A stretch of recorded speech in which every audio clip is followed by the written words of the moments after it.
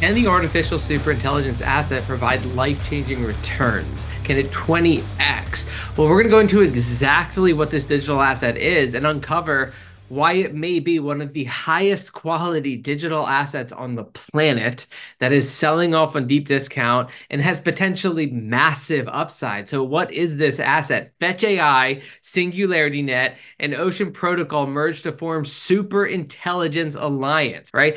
ASI, Artificial Superintelligence Alliance. So these are three assets that combine. These are not the only three assets that are going to combine. The mission is to compete with big tech, right? Combine the network effects, combine the resources of the highest quality decentralized artificial intelligence assets on the planet and compete with the biggest players on the planet to actually create decentralized artificial intelligence. It is a huge task they have ahead for themselves. Can they pull it off? That's the only risk with the asset, understanding whether or not they actually can pull this off. That's the only risk. But let's dive deeper into understanding this asset so we can figure out its potential, right? This is the ASI software ecosystem. This is an example sub network, the initial vision, right? I have NewNet circled because NewNet is also an early stage tiny market cap asset called NTX that is clearly at this point going to be an integral part of this ecosystem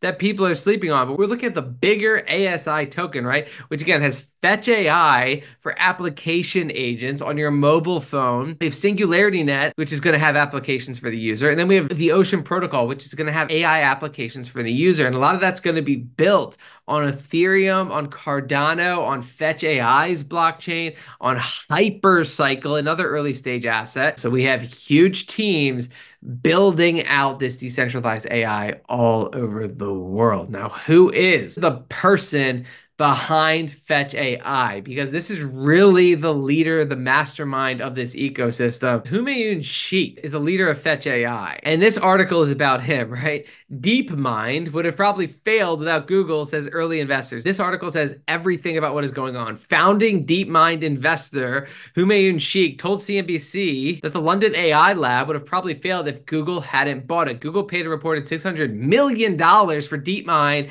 in 2014. So the person who's creating Fetch AI and leading the artificial superintelligence ecosystem sold a company to Google for $600 million in the AI space. He has a huge amount of credibility, right? So could this be one of the highest quality AI plays on the planet, if not one of the top decentralized digital assets on the planet? Let's keep going, right? Because Deutsche Telekom, the parent company of T-Mobile, a multi-billion dollar global company, Bosch, which had revenue of 92 billion euros in 2023, and Fetch AI Foundation collaborate to advance AI. Now, Deutsche Telekom is also part of the Hedera Hashgraph ecosystem and also a member on their council, but you have two global multi-billion dollar companies collaborating to advance AI with Fetch AI. That is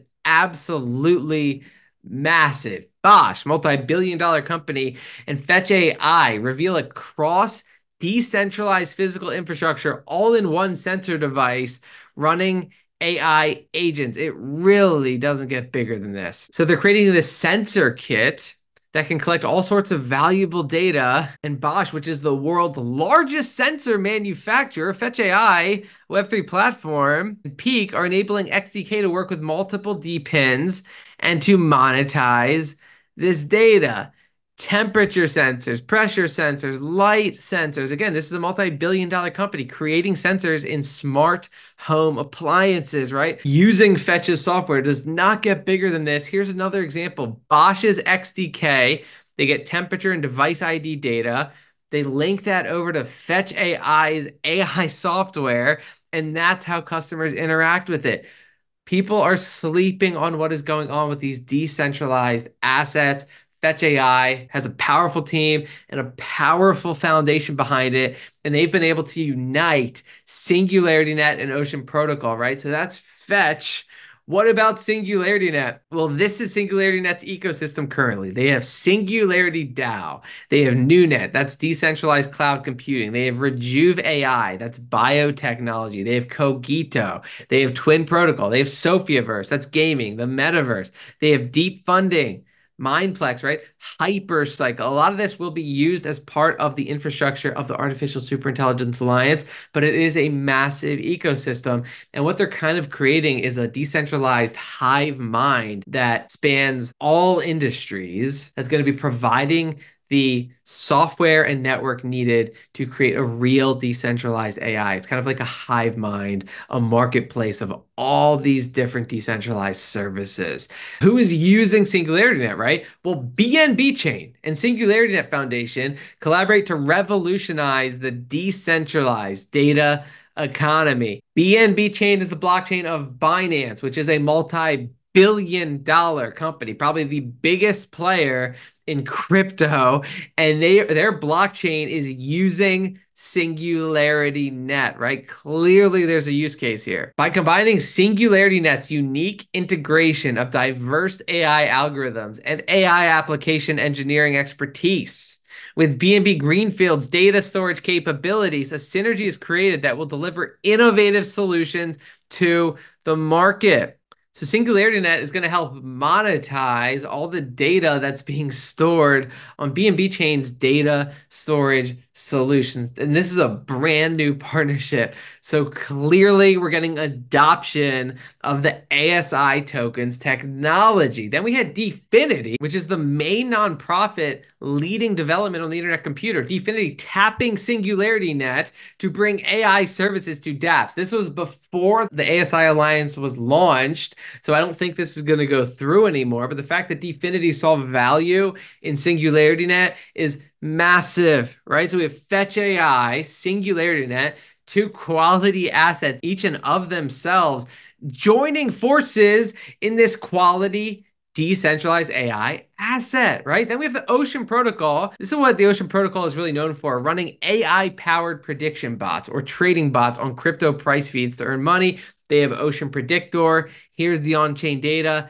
Nothing super impressive. In white, we see unique active wallets of 63. So not many people are using it, but we do see 16,000 transactions a day, right? So we're seeing usage of it. So these guys are using AI to read and monetize and use data to provide predictive models, right? So they're kind of the data layer of this ecosystem. And this is what Ocean Protocol is building. Introducing Ocean Nodes, decentralized practical solution for building powerful AI. So it's simplifying the process of using Ocean to manage data sharing on decentralized rails, manage data sharing, right? On top of this, any GPU provider will soon be able to share and monetize their computational resources directly via Ocean Protocol, ultimately lowering the barrier to entry for everyone to participate in the new data economy, right? That's what Ocean Protocol is all about, the data economy. How is it being distributed?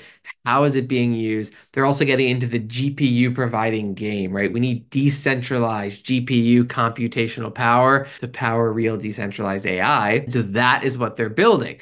So Ocean Protocol, so far, probably the least impressive asset, but they have plenty going for it, plenty of capital, interesting software, and they're a founding member of this new ASI alliance. So as far as artificial intelligence crypto asset goes, this is one of the best. Yes, AI can run fully on chain on ICP. That is massive as well. And then yes, we talked about BitTensor, but these are some of the highest quality assets by far.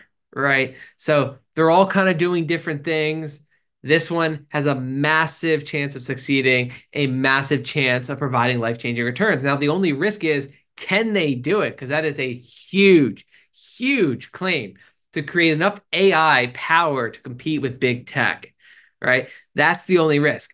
But as venture capitals and early stage technology, you have to take the risk. You look at the team, you look at the technology, look at what's being built, and you take the risk and you diversify in case one doesn't work as well as the others, right? But this one is so much going for it, so much potential upside. The only question is, will they be able to succeed on their massive mission? If they do, then the sky is absolutely the limit.